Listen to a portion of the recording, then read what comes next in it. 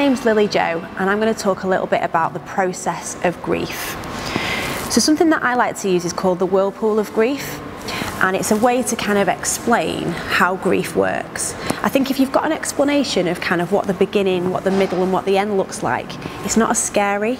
And I think in our culture, in our society, we sort of cover up grief. We sort of don't know what to do and how to be and how to act when somebody dies. But actually, this is going to help you to process it effectively. So in life, we're bobbing along, we're in our boat, and life's going relatively well, or things are going well and things are normal. And then all of a sudden you hear of a tragedy, you've lost someone, you've lost something. It could be a job, it could be a partner, it could be a friend, it could be a relative, but you have experienced a loss. And at that point in your boat, you kind of fall down the waterfall of bereavement. And the waterfall of bereavement can last for days, it can last for weeks, it can actually last for months, because the thing about grief is that there's actually no time scale on it. So as you head down the waterfall of bereavement, at some point you'll hit what's called the whirlpool of grief.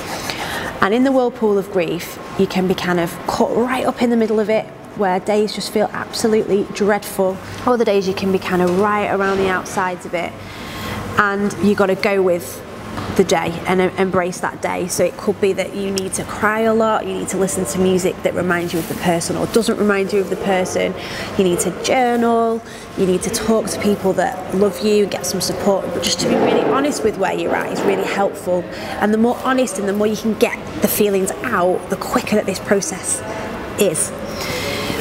And at some point you'll come out of the whirlpool of grief and you'll land on the sand.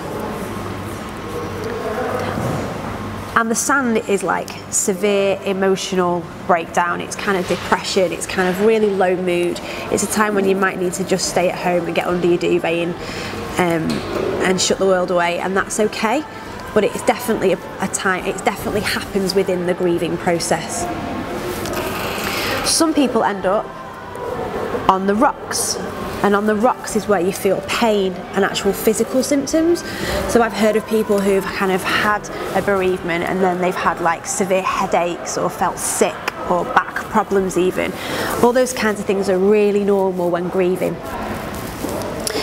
So you can go from the rocks to the whirlpool, to the sand, back in the whirlpool, back on the rocks, and there's absolutely no time scale, as I said at the beginning. But the good news is that at some point you will get back into the river of life again. And when you get back into that river of life, that is when you feel acceptance of the reality of the loss. It's when you actually go, do you know what?